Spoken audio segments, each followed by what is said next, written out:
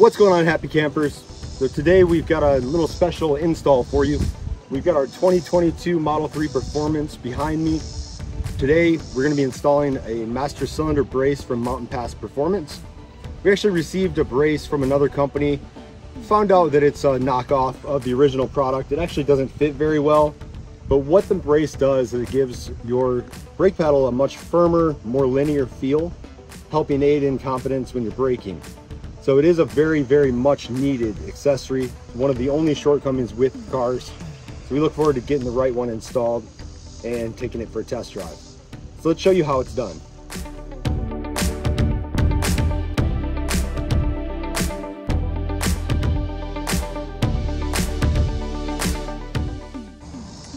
And then you're going to need a few tools. You'll want some kind of a hex driver, unless you have a set of hex keys. You'll need a 2.5mm and an 8mm. You'll also need a 10mm wrench, a ratchet, a 10mm long socket, a 13mm wrench, and if you're installing from stock, you're going to need a 15mm socket to remove the stock bracket. First, you're going to want to grab your 10mm socket and your ratchet and go to work getting this frunk out. You have just a handful of bolts that hold everything in. One here, here, here, here. You got a couple hidden underneath that you'll have to get to, as well as one that holds your windshield washer fluid on. So we're going to loosen a couple of bolts.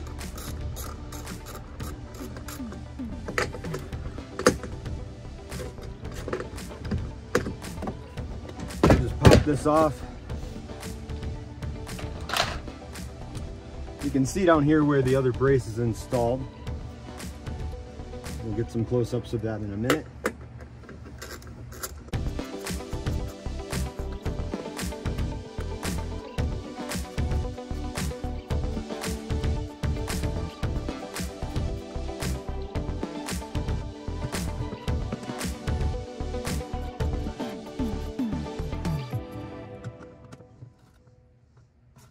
This panel right here just pops up.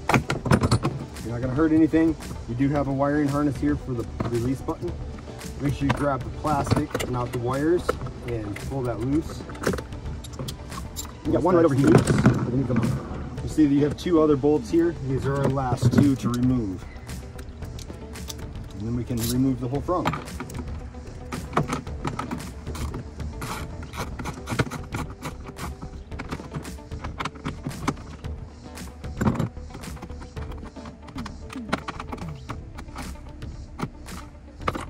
Okay, once that's all removed, just start up in your corners and this will just pop out.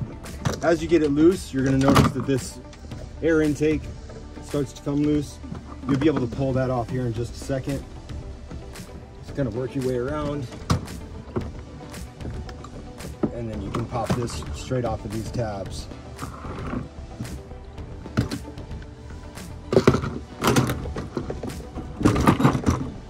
Frunk removed, you have access to everything you need.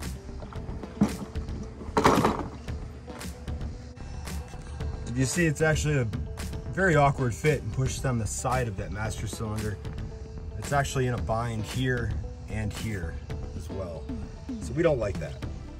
So now you're gonna grab that 8mm hex if you already have a brace installed. If you don't, this will be a 15mm bolt.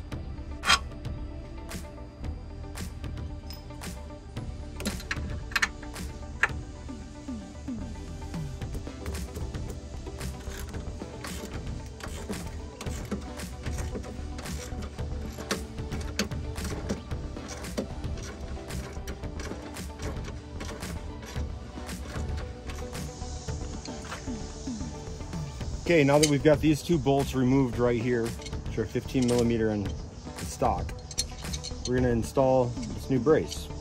There are going to be some spacers that need to go here.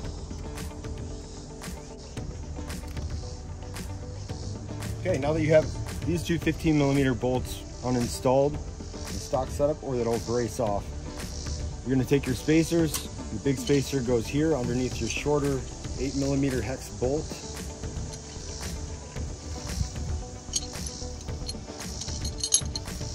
We're going to start that one first.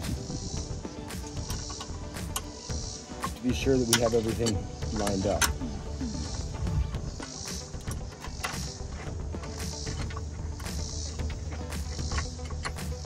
Your longer 8mm.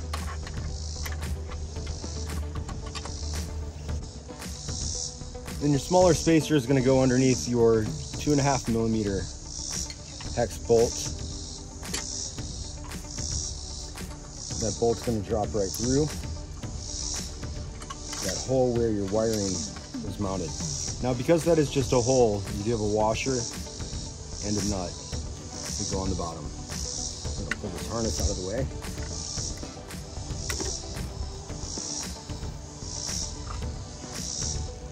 This is always fun.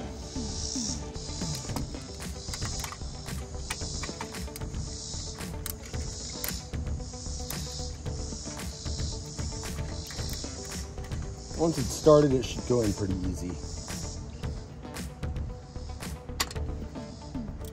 We're going to just snug that one up and then go back to our 8mm hex.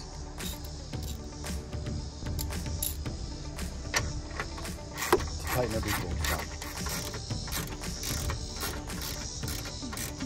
Now, if you can see this reservoir moving, this is actually what happens with the master cylinder back there when you hit the brakes. That extra pressure in the brake lines actually makes it flex. That's what gives you that spongy brake feel. And so Mountain Pass Performance has solved for that with this brace. And it does make a world of difference.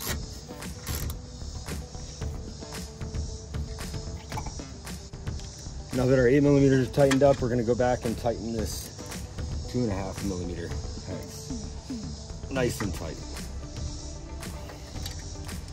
We're going to reinstall this harness right here in this hole. It's pre-existing.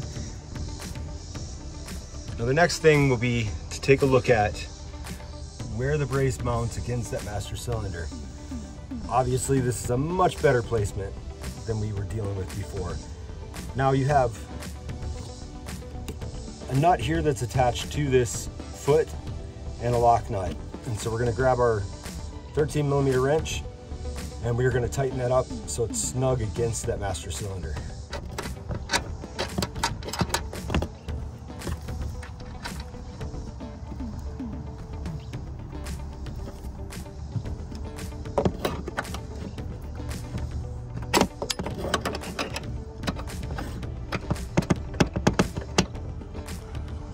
Once you have that snug, you're going to take this lock nut, back it back down against the brace, and just give it a couple little turns.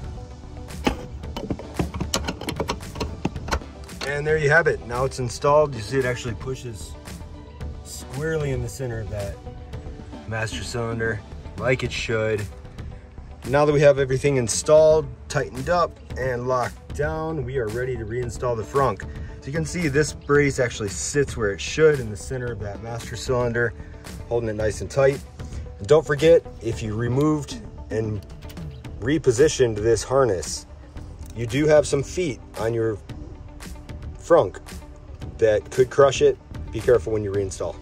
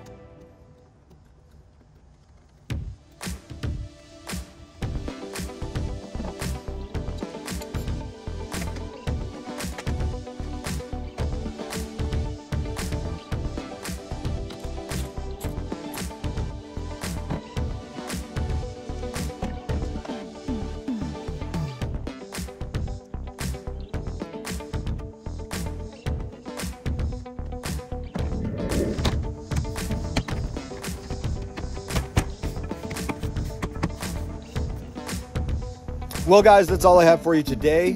I want to thank you for taking the time to watch the video.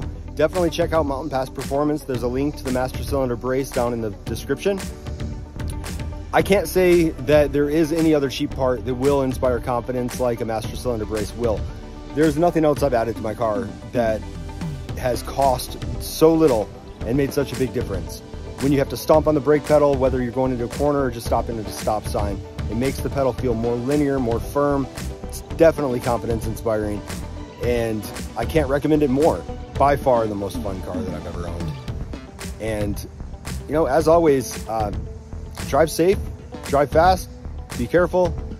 We love you, and make sure you like and subscribe. Drop us a comment. Tell us what you think about our videos or what you think we should cover in future videos.